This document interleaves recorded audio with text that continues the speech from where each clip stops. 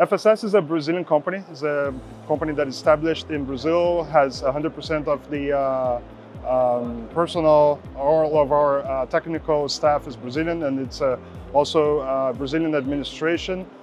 It's a company dedicated to the simulation market. It's a company dedicated to developing all the tools and everything that you need to build multi-domain and multi-platform simulation systems for any type of applications. And we include with these solutions, we have the simulation engines.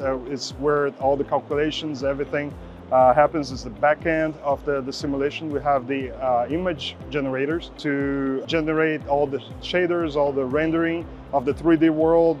Could be used for the outside view of the out the window view, or it can be also used situational conscious type of tools, for debriefing tools, planning tools, so you can see the 3D world and you can replay missions and understand the battlefield. But we also have some support tools for developing sensor simulations, physics-based sensor simulations. And we have some tools also for building logical systems for the aircraft or for the vehicle that you want to simulate. And we have also support tools to develop human-machine interfaces for these simulated equipment. It can be avionics, it can be digital, screen-based avionics with all the layers, all the functionalities.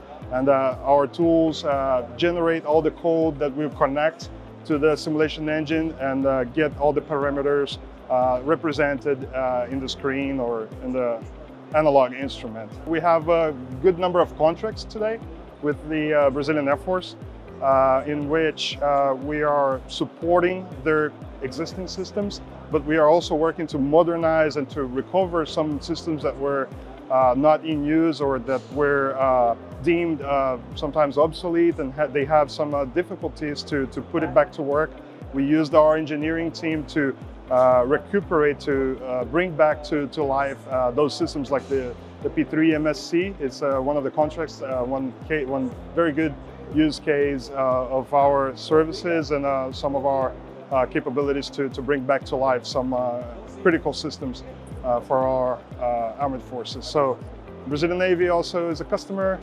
The Brazilian Army is on the way as well. And not only Brazil, but FSS provides services through Compro to the French Navy, to the we did develop the F-16 simulators for the Thailand Air Force, for the Italian Air Force, for the US, Arizona Air National Guard, the Minnesota University, I think it was a ROTC program. We have many use cases like the A1 AMX we did develop from scratch for Italy, and we did support the construction of the development of the system for the Brazilian Air Force as well. So it's a good number of contracts since 1995. We've been supporting the Brazilian Armed Forces and also selling services and products and integration to the world.